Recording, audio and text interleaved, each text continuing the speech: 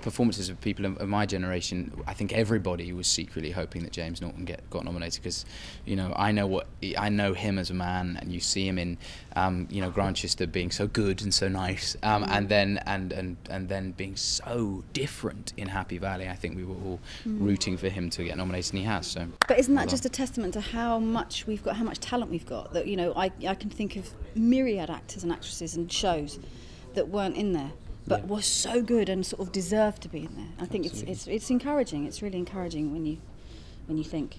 Yeah.